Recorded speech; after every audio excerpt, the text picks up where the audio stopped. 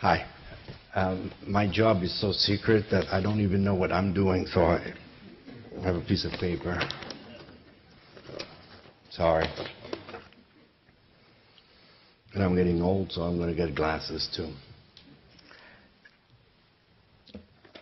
I'll be short, but 186 years ago, a man called Pierre-François Pascal Guerlain opened on the Rue de Rivoli in Paris his store.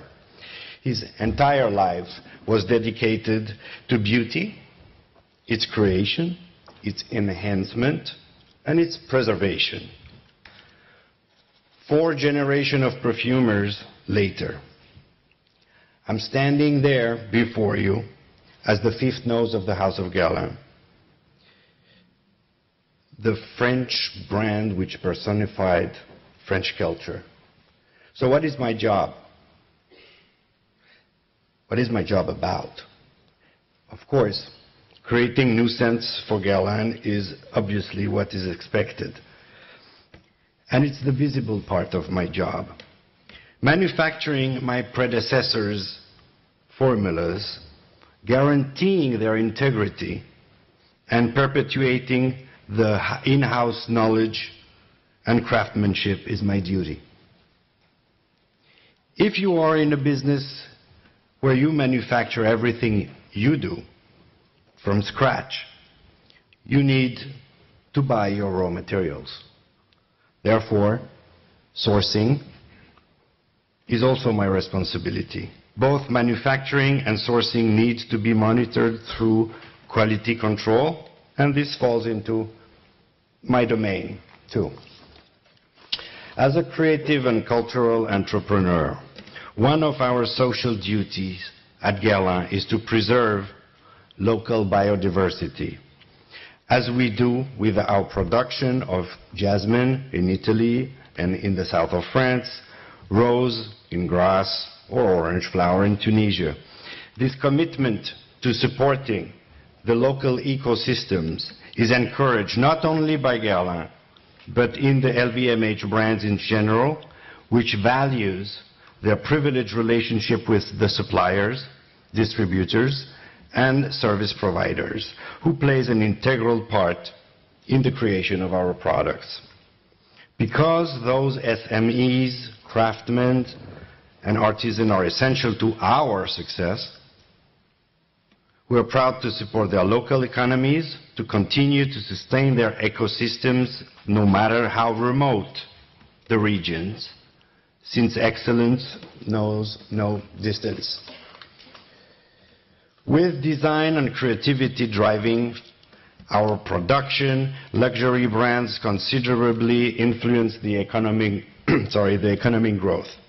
With the 3% of the European GDP equal 440 billion euros and 900,000 people directly employed, the business model of the luxury industry, a business model based on creativity, has proven remarkably resilient to the economic and financial crisis.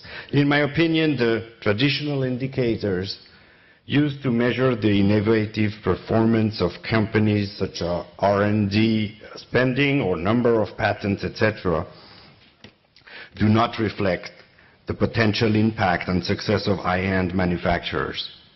Our activity is a knowledge-based activity, and our tradition of combining technological and non-technological innovation are characteristic of our sector. Characteristics that cannot be traditionally measured. High-end industry has particularly positive action on vocational training. Because we know that attracting young talent with adequate skills is difficult, roughly 700 million euros per year are invested on training programs to avoid losing traditional skills and know-how. With Europe's worldwide reputation for mastering the design and production of luxury goods, passing on the skills of artisanal craftsmanship should be of the utmost priority. Finally, looking forward, one can easily predict the increasing importance of e-commerce. This growing pace of a digitalization, it was an easy one, new problems are facing our sector alongside the new market and the new customers. We must preserve our creative efforts by reinforcing the protection of intellectual property rights and adopting a no-tolerance policy for any infringement and a duty of care for online service providers. Those are the message I wanted to convey to you and to everybody who's got open ears, and I think now it's time to have fun with questions and more interaction than pieces of paper. Thank you.